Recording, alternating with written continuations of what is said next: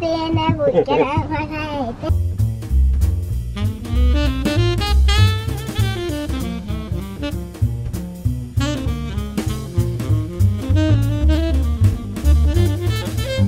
there was no vlog on Tuesday, Wednesday like I promised. It's been a mental week. Let me just improve the sound of this vlog. Plugging the microphone in and it now sounds a lot better, does it? Hopefully the microphone problems are all fixed. The main reason there's been no vlog, my car has died. My title kind of tells you the story. What happened was, the mechanic said to me on Monday it needed a new or replacement engine and gearbox for my car. I was umming and ahhing about doing that, kind of realised that as the car had done over 150,000 miles, maybe it was a sensible decision not to throw any more money at it. Took some advice from my normal mechanic, my dad and a few other people, and decided to kill it. It's sad. I've had a lot of memories in that car. I've driven a lot of miles, over 130,000 miles in it. That's kind of like a quarter of the way to the moon, isn't it? Which is kind of scary thinking about it. Lots of memories, picking Charlie up from the hospital after he was born, and loads of other little things that kind of go through, as we all do with cars. So I was given a quote for scrap, thought, it's not great. Bear in mind, I put a new tyre on it about 2 weeks ago, and it's only done about 100 miles on that tyre, and that tyre cost me £95. So I stuck it on eBay for a slightly more, put a buy it now price on of £300 because I was told that was like the most I could expect for it. I sold it in 44 seconds and the guy's coming to pick it up in a minute. I so wish I put more money on it, but you know, hey ho, these things happen. And that chapter closes, a new one opens up. Sad to see it go, but you know, these things. So big things happening practice-wise. I've been working a lot trying to make sure, even this last week with this happening has been a bit crazy. My son's not very well upstairs. He's off school today, so trying to fit everything in. Fitting in some arguments about data protection as well. People kind of, guys, I mean, I'm sure you all know this, but email is not secure. People wanting personal details sending via email, really not a good idea to do that. So I need to head back to the compound, the garage that has my car at the moment, my old car, because this guy's coming to pick it up from Birmingham, have that towed away, and then I've got some very I'll share a couple of little practice tips with you that I've been working on recently.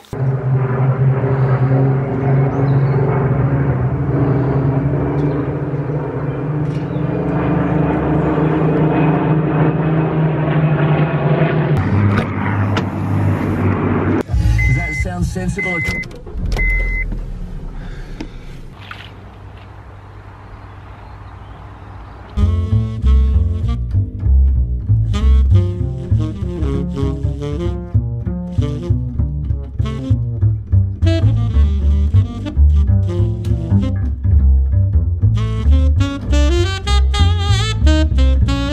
Now my dad once had to scrap his Morris Oxford, and here's a picture of it. And so recreated kind of that picture with Charlie just now, just kind of brought a memory back then of dead cars. Sadly the guy's supposed to be picking this up, still isn't here. He said he was 30 minutes away, an hour and 10 minutes ago, so whether he stopped for lunch or what. You reach the pedals. Oh. Problem is there's no engine in it working anymore.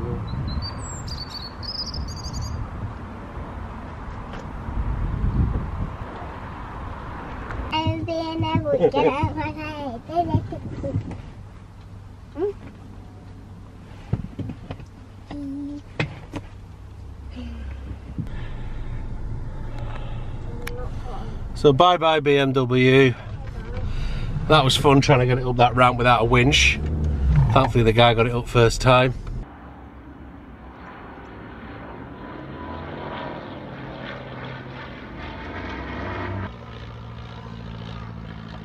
Well, that was mayhem, trying to get that car sorted. Eventually done, on the back of that lorry and gone. I've signed all the documentation over, it's done with. Even more worrying is that I thought I had a meeting tomorrow evening that is now actually tonight, which means I've got even less time to get some practice done today. But I wanted to just talk about this idea I'm going to work on today, because it's kind of, I've been working with my Cambridge saxophone students on Coleman Hawkins solo on All the Things You Are. You might have heard me talk about it a bit for a few weeks now. And Hawks has this amazing break Even better when the G-sharp key opens. And what we're kind of looking at there, one of the things I like about what Hawkins does there, and remember, I've started this by listening to what Hawkins is doing. I haven't started it in a way I'm going to show you. So in a way, if you really want to get serious about learning this, go and listen a lot to what Coleman Hawkins is doing on this break. It's from the Live at the Village Gate album.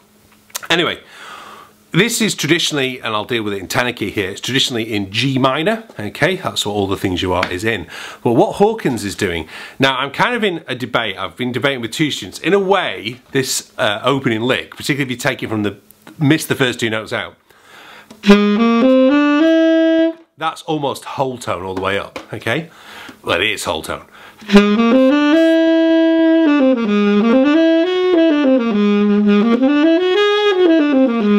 Now, whole tone scales are actually quite easy once you know all your 12 major and minor, well, major scales, in that it's 1, 2, 3 in one scale and then 1, 2, 3 in its tritone. So, 1, 2, 3 in B flat, 1, 2, 3 in E.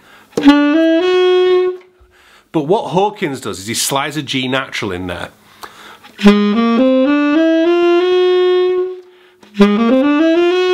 Which to me makes it a little bit Lydian dominant.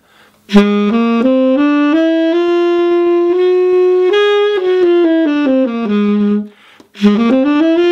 a raised, yeah, well, it's whole, let's deal with it as whole tone. Anyway, what I want to get at is, your start is kind of like an enclosure.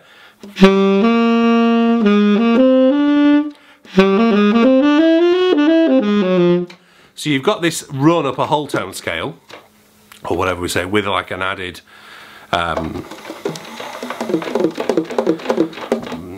kind of flattened 6 in the whole tone.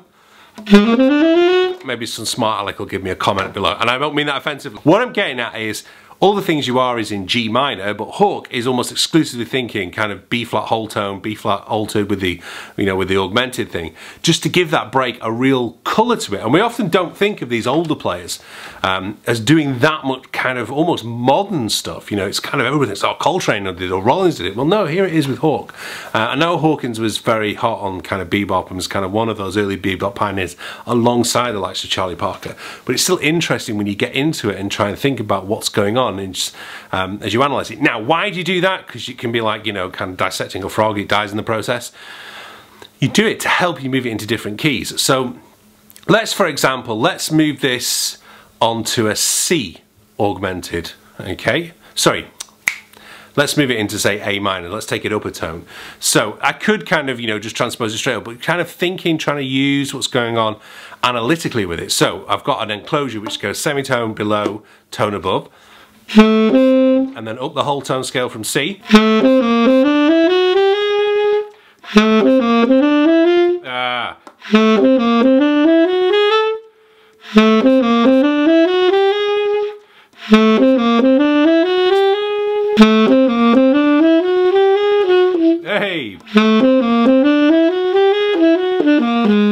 It takes more practice than you think to nail it down, you know, just trying to move it into different keys, especially if you've got it off a recording and it's so nailed in its normal key. It becomes almost finger memory, which is what you want it to be, but you want to be able to translate it into different keys, and that's kind of how, kind of breaking it down, thinking of scales, thinking of whole tones. Now, how do you get better at that? You need to kind of work on your augmented arpeggio, so kind of go around the circle of fifths. Can you play kind of every augmented arpeggio? Obviously, I should really be sticking the, let's stick the metronome on at 60.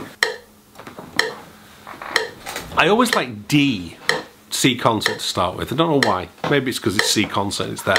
So I'm going to play a D augmented arpeggio.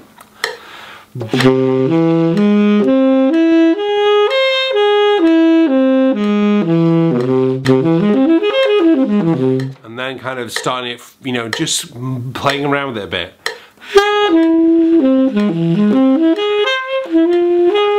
Then move it on to a G, augmented G, B, D sharp.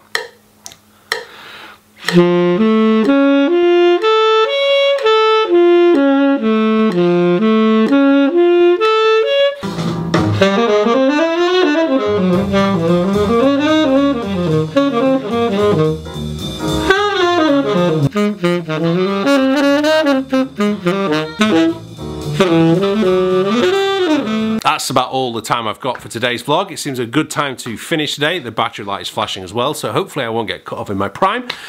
We missed a coffee with Dan this week with Sarah Ellen Hughes. There's been rearranged for a few weeks' time. It should have been yesterday, but with all the car things, we kind of went off piste a little bit.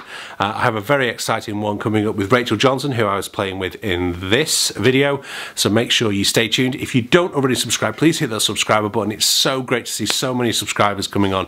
We're about to break the 3,500 barrier, which is great. I'd really love to make it even higher though, so please come and join us. I'll try my best to make all the content as interesting as possible, and I will see you on Sunday for a Q&A. So if you've got any questions, stick them in the comments box below, hit me up on Twitter or find me on Facebook. Thank you very much for watching. Bye!